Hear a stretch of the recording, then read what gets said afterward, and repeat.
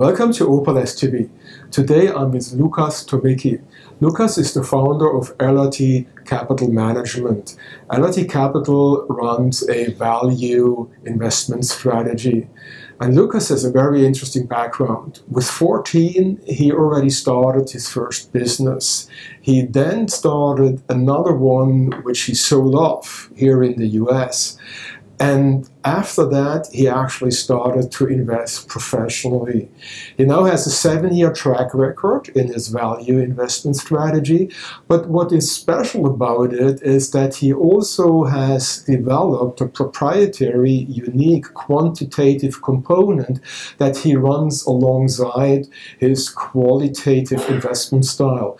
So on the quantitative side, he is using certain elements, modules, skills and processes, I'm sure we're going to hear more about, to actually do portfolio management and risk management. And Lukas said that this part is actually responsible for probably 50% of the performance and the alpha of his strategy.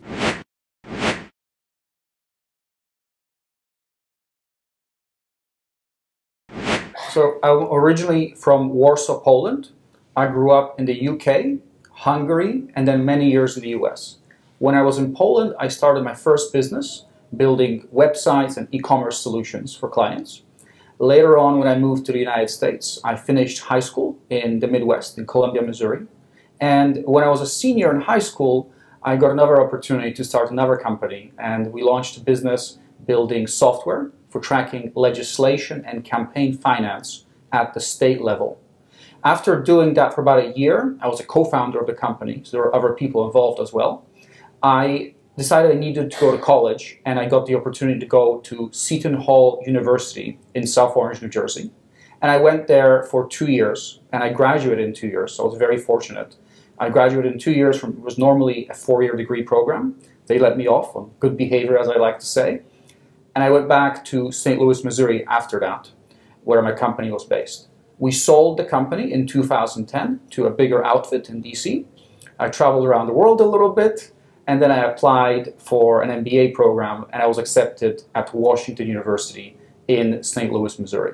And as part of my MBA, I traveled to Hong Kong, where I ended up meeting my future wife there in Hong Kong. And once I finished my MBA in the United States, I moved to Hong Kong in 2012 in the summer there. And in October 2012, I launched an investment strategy seeded with my own money. So Lukas, you obviously started a strategy 7 years ago. You have now grown a team. Tell us more about your team. So for many years, I operated as a solo lone wolf operator. But recently, I brought on 2 employees. We have a fantastic head of research. She's a woman. She has many years of experience. She's a PhD from NYU. And we've collaborated sort of informally for a number of years, and finally I convinced her to join the team full-time. So her job is equity research full-time, that's all she's doing. And I also brought on a head of business development to help me raise assets and market the strategy to investors. And I expect to bring on 1 or 2 more analysts in the next 12 months or so. So you have developed what you call the Economic Moat Strategy. How does it work?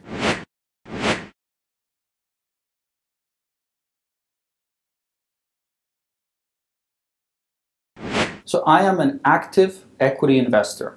So I'm looking to invest in stocks all around the world, but primarily in the United States. And I'm looking for companies with 3 characteristics. Number 1, some kind of durable, sustainable, competitive advantage, a moat, if you will. Second, I need the business to be able to actually grow and reinvest within that moat. And third, I'm looking for a management team that understands capital allocation and how to use capital allocation to maximize shareholder value over time. I'm a long-term investor, and it's my contention that in order to have a successful long-term investment, you need all of those 3 components to be in place. If you just have a moat, a competitive advantage, but you can't grow and reinvest within it, you're just returning cash to shareholders, you can very quickly end up like a shareholder of Kraft Heinz or General Mills. You're down 50, 60%, as soon as the value of the moat is being questioned. If, on the other hand, you just have growth, but you don't have a moat, you very quickly can end up like GoPro, Fitbit, Blue Apron, Crocs, the list goes on and on. So many companies where you have very high profits, competition comes in, crushes profits, and you're down 80, 90%. And if you have growth and you have a moat, but you have a management team at the top that consistently destroys value through bad capital allocation, you can end up like shareholders of Microsoft under Steve Ballmer, where for 14 years you made zero return. You had this wonderful business that grew over time, and then management continuously did bad acquisitions that destroyed value. And the proof of that is that when Steve announced his retirement, the stock went up by $25 billion in one day. That's how much management's capital allocation was suppressing the value of the company. So in summary, you need all three things. You need a moat, a sustainable competitive advantage. You need growth, the ability to grow and reinvest within that moat. And then you need a management team that uses the capital allocation to maximize shareholder value. So Lucas, how do you actually determine if there's a moat around the company or if it's a good moat?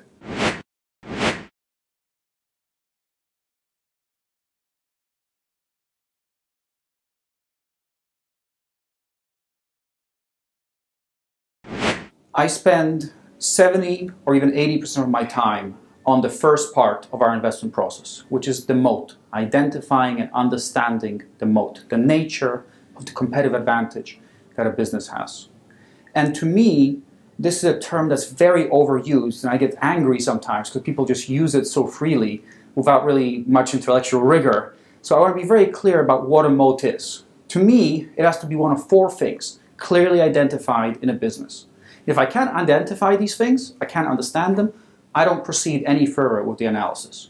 So to me, a moat is one of four things. Number one, they can be intangible assets, brands, patents, licenses, government approvals, something that inhibits competitive entry. Secondly, some businesses benefit from network effects. And network effects arise anytime the market share growing makes the product or service more and more valuable to the customer, from the customer's perspective. Third, some companies benefit from high switching costs. Switching costs arise anytime it's risky, expensive, difficult, or time-consuming to change suppliers. And this leads to very long-term customer relations and pricing power for the company in question. And finally, fourth, some businesses have processes or scale that leads to sustainable cost advantages. And here, the relative scale of competition matters more than absolute scale. So those are the four things that are true sources of competitive advantage: intangible assets, network effects, switching costs, and process or scale-based cost advantages. And I want to really quickly say what a moat is not, because I hear these terms used so freely. Being big, simply being a big company, is not a moat. General Motors is a very big company. It doesn't earn good rates of return on capital. Having large market share is also generally not a moat. In the insurance world, State Farm is the largest auto insurer in the United States. It does not earn good rates of return on capital. Other things that are thrown out, like a culture of innovation or great management, whatever that may mean to you, that by itself is not a competitive advantage. Only the first four things that I mentioned are true sources of competitive advantage. And that's what I think about probably 70 to 80% of my process. So Lucas, what you're saying all makes great sense. So I wonder how many companies are left, right, that fulfill those three criteria? And tell us more about your research process, please.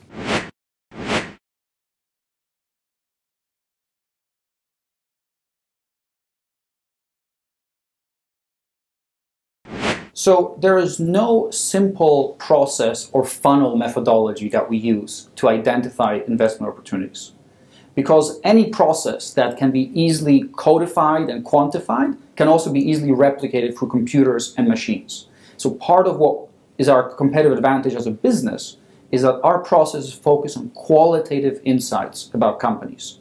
Things that are difficult to arbitrage away or replicate through quantitative means. So there's no screening process for moats that you can find on a Bloomberg, for example.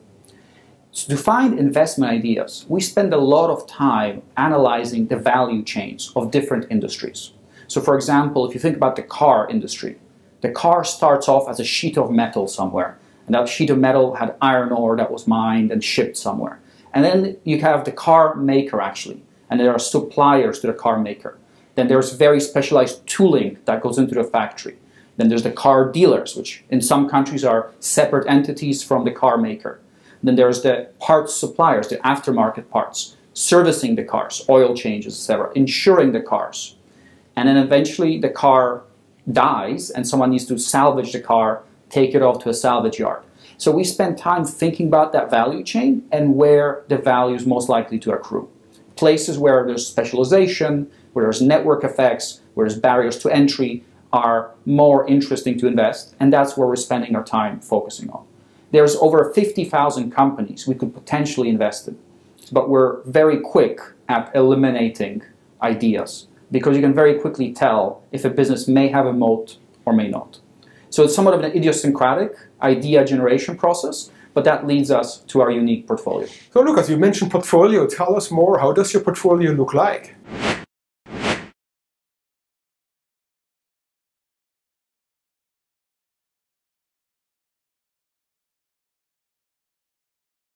So we run a concentrated and very long-term focused portfolio.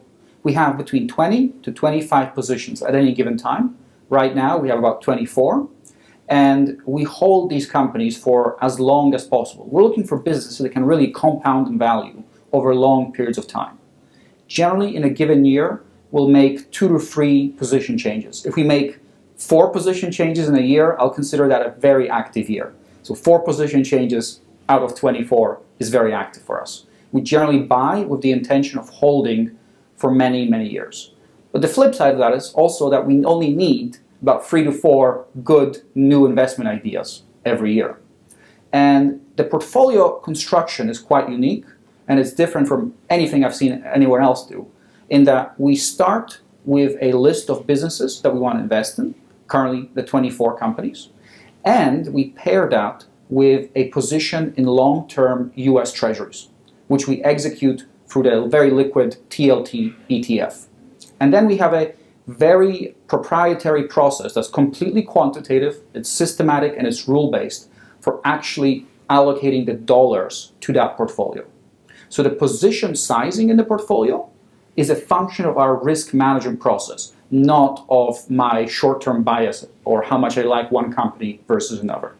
And because US Treasuries tend to be negatively correlated to stocks, our portfolio has much lower volatility than the overall market would.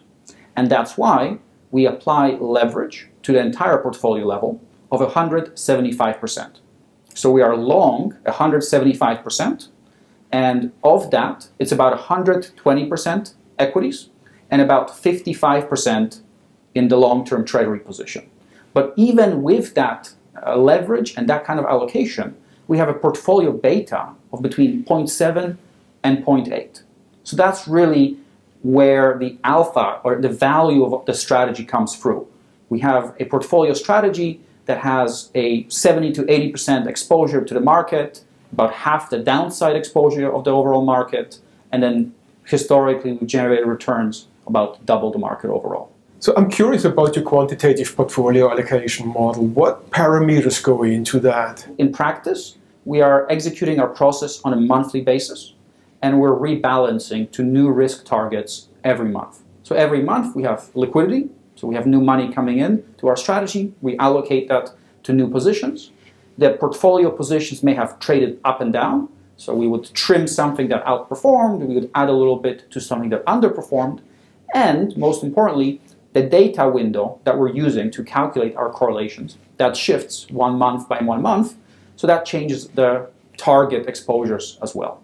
So that's the mechanical process, and I think it's very important to have this separation of the qualitative asset selection and this quantitative, systematic, rule-based approach to actually executing the portfolio. And it's important for 2 reasons. Number one, it actually helps us maximize our risk return in the portfolio. But secondly, it frees us from the emotional burden of trying to micromanage the positions in the portfolio on a daily basis, where we don't believe we have any edge as humans. We think we have an edge understanding the companies and the business models of the businesses we want to invest in, but not necessarily trying to pick a short-term bottom in one day or another.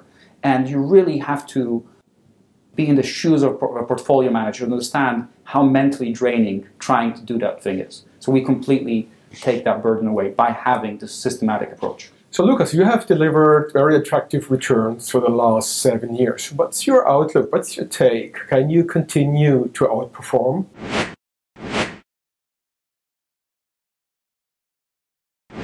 Anytime I talk to prospective investors about my strategy, I never focus on performance. What's important to understand is the process that ultimately drives the performance. I believe we have a wonderful investment process that's most importantly predictable, repeatable, and consistently executed.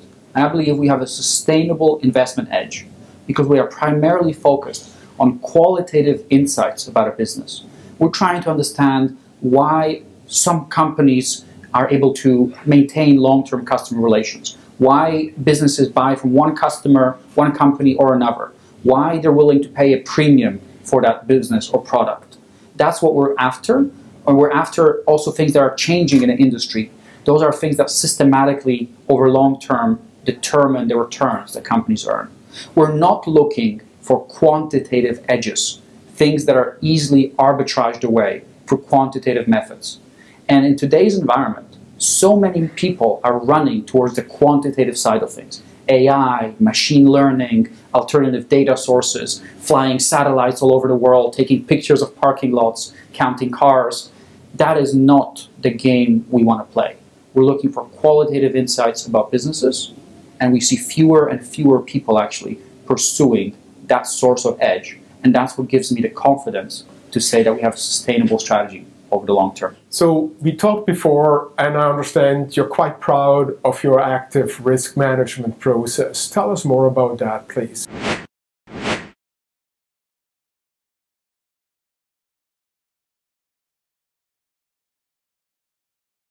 Risk management, I believe, is the most important thing that a portfolio manager can do. And it's the most important part of any strategy. We cannot manage returns. We can't force returns to happen. The only thing we can do in the short term is to manage the risks we take. And to that extent, I think there's 4 unique things that we're doing in our economic moat strategy to minimize the risks. First is the operational risk of the companies we're actually investing in. That's lessened by only investing in companies that have a strong competitive advantage. If it doesn't have a moat, it's not in the portfolio. Second is the macroeconomic risk, just the risk that there's going to be a recession. We can't predict when a recession will happen, and we don't pretend we can. In fact, we think most people can't predict when there will be a recession.